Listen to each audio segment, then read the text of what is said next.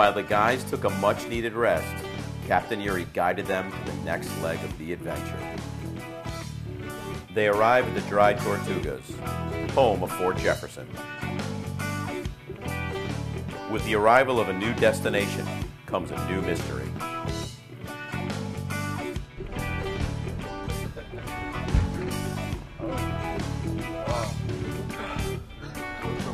That's awesome. Dude, what's this, guys?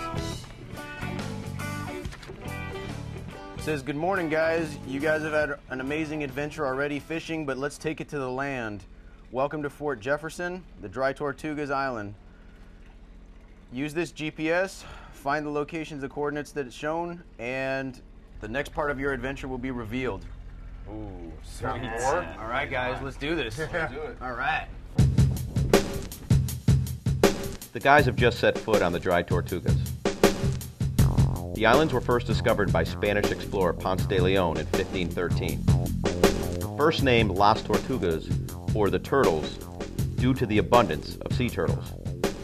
The word dry was soon added to mariners' charts to warn of the lack of fresh water. I was shocked again. I didn't even know this place was out here.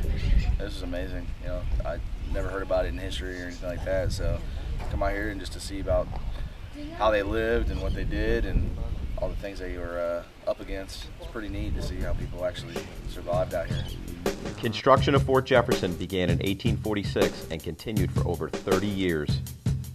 It covers 16 acres and is held together by over 16 million bricks, making it America's largest coastal fort. It's kind of beautiful. It's amazing to think that they brought 16 million bricks out here and built this within 30 years, and it's still standing. I mean, I've been through Florida with some hurricanes, and you know, they're just Category 1 hurricanes, and I remember shaking in the hotel I was in, let alone, you know, a Category 3, Category 4 that's come out here, and things still standing in good shape.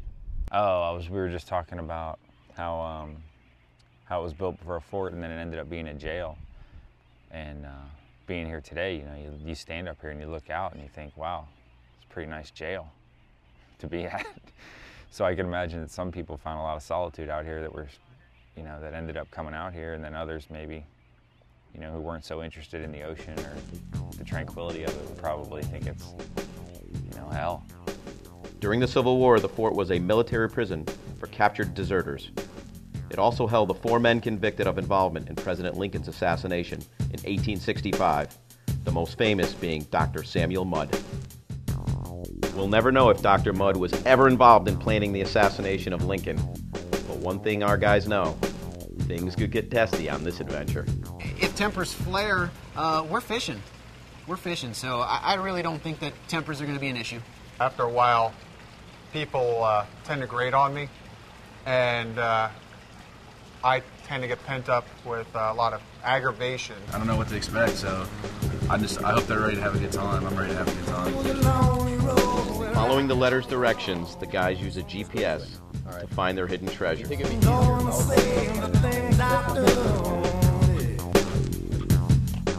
GPS leads them to the interior portion of the fort, a prison cell block. Awaiting them, another letter.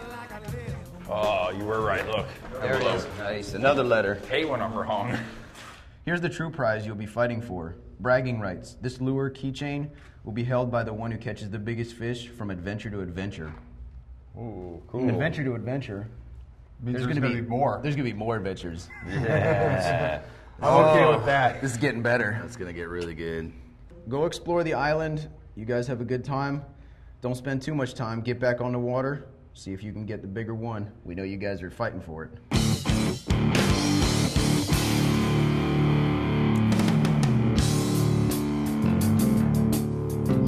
I bet a lot of people found solitude out here, you know, just with the view and everything.